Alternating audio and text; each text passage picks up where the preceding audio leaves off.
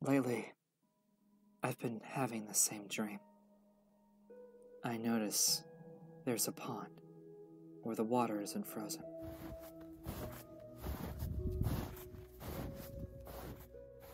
For a body of water this size, it's strange.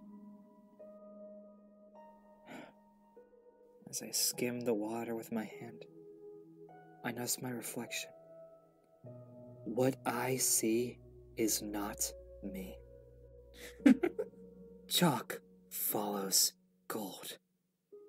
Before I can react, my reflection emerges. It pulls me down.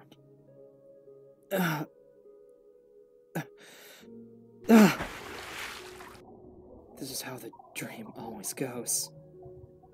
I can't get out. In the distance, I hear faint crying. Like always, I'll just keep falling until I wake up. Albedo, please, wake up. Otherwise, I'll have to.